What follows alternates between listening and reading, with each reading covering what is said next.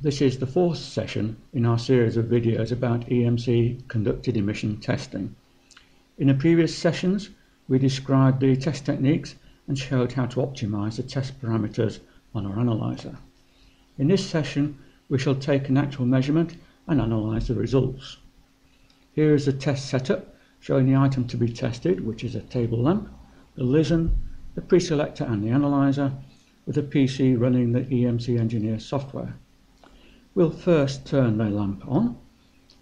On the PC, we select the input device, which is the listen, and then the preamplifier, then the attenuation level.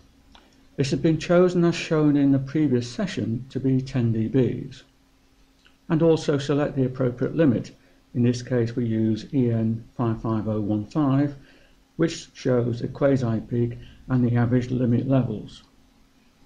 Also note that we are using the 150 kHz to 30 MHz range, which is band B, as the initial result seen in the previous session showed that the emissions in band A were well below the limits. For this initial scan, we have used a peak detector. This is standard procedure as it gives the quickest result. The limits, however, relate to quasi-peak and average detectors, so these are not really relevant to the peak detector we have just measured. The standards do state that if the peak result is below both limits, the product is compliant.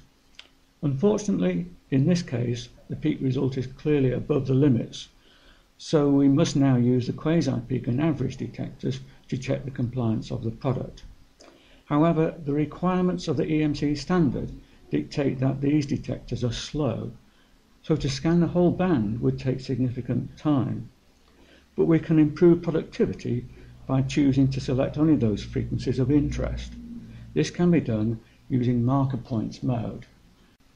In this mode, we can choose frequencies by dragging and clicking the cursor. Notice how the system automatically gives us a zoomed window so that we can select the frequency very accurately. Also note how the list is sorted into frequency order regardless of the order in which we select the markers. Just one more, and there we have a selection of 5 markers. All have a red background because they are all above the limits. The list includes frequency value, limit level, and the margin above or below the limit.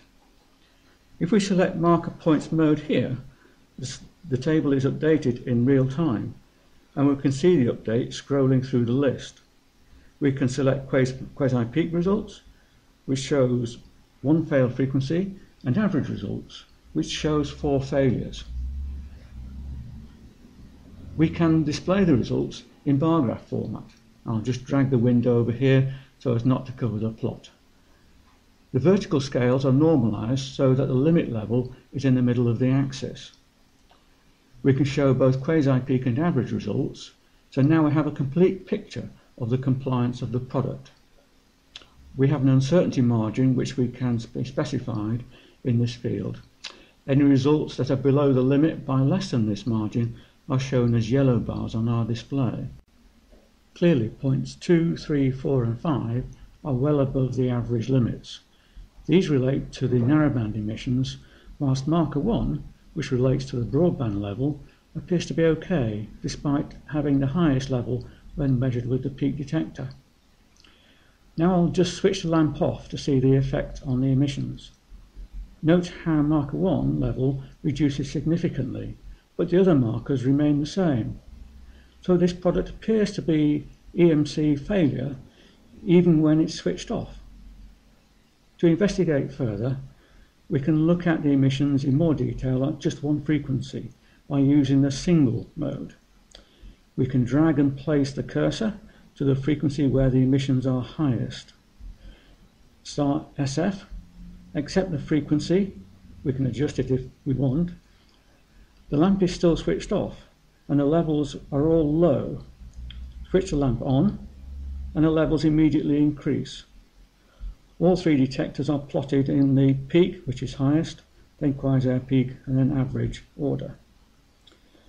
We can switch peak off as it's not really relevant to the limits. And we can see that at this frequency, quasi-peak and average are okay. below their respective limits. This corresponds to the results as seen at marker number 1 on the tabular display. Now let's stop this and return to the scan.